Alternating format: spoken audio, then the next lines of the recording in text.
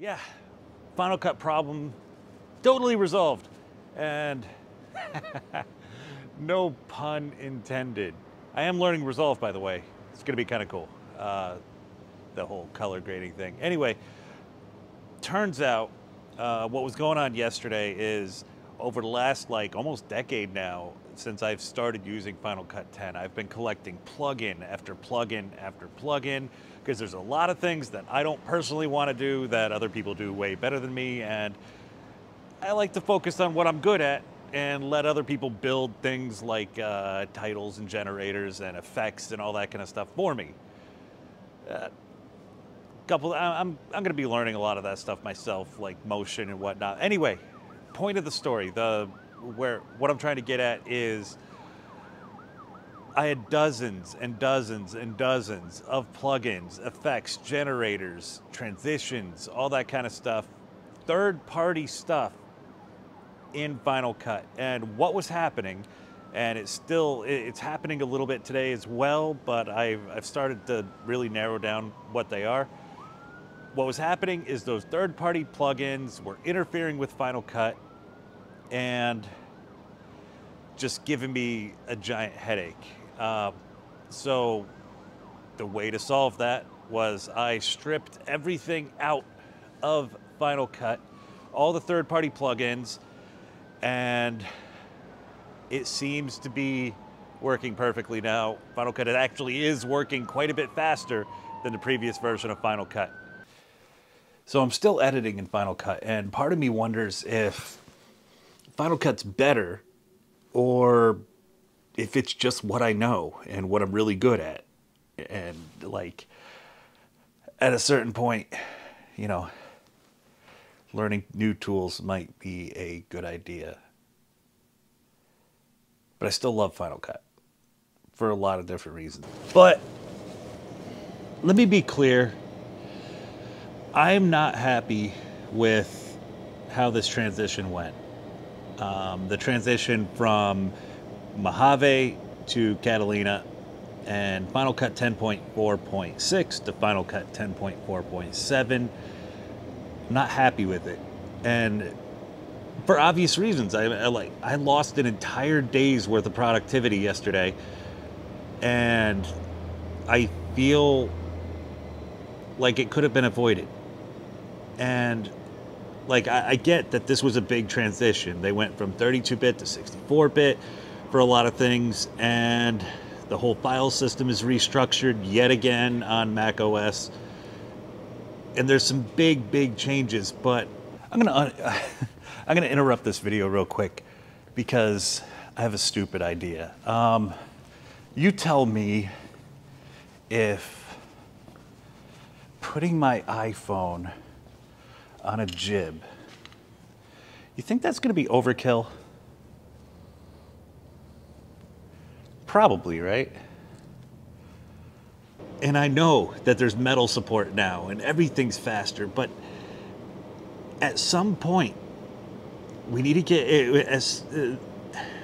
there comes a time when we really need to update this software and make sure that things are working. If your Final Cut relies on plugins, and don't get me wrong, I love Final Cut Pro.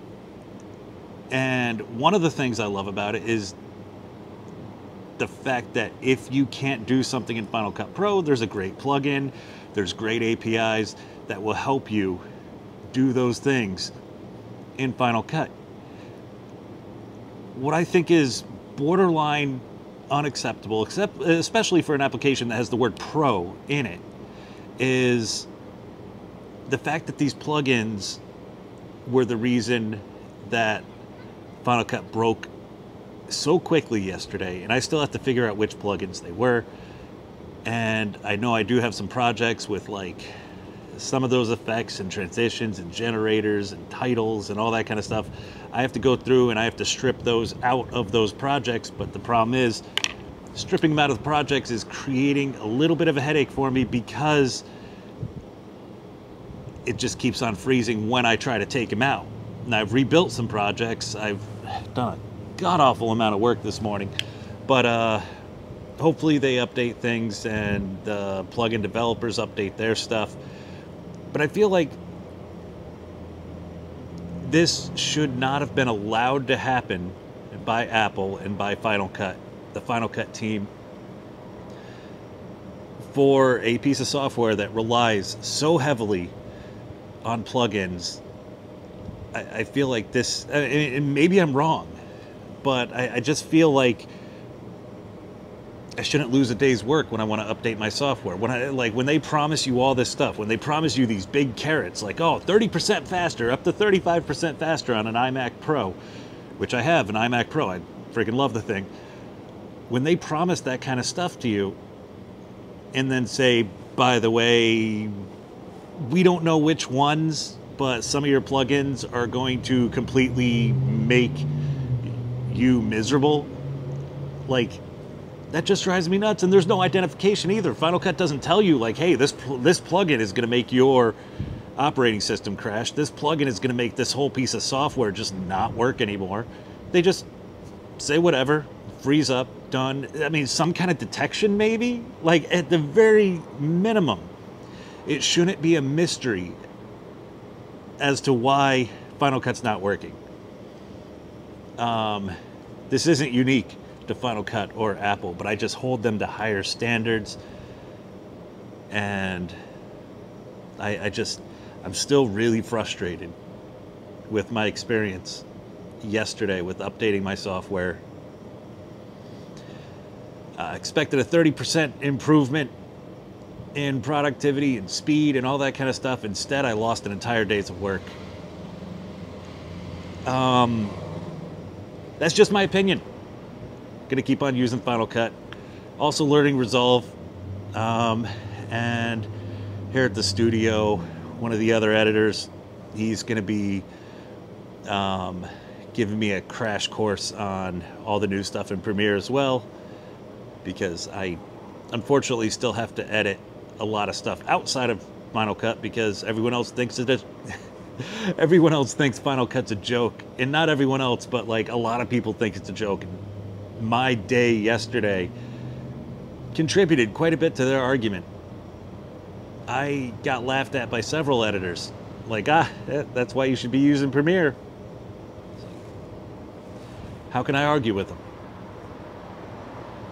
Anyway, see you in the next video. Hopefully it's not a rant.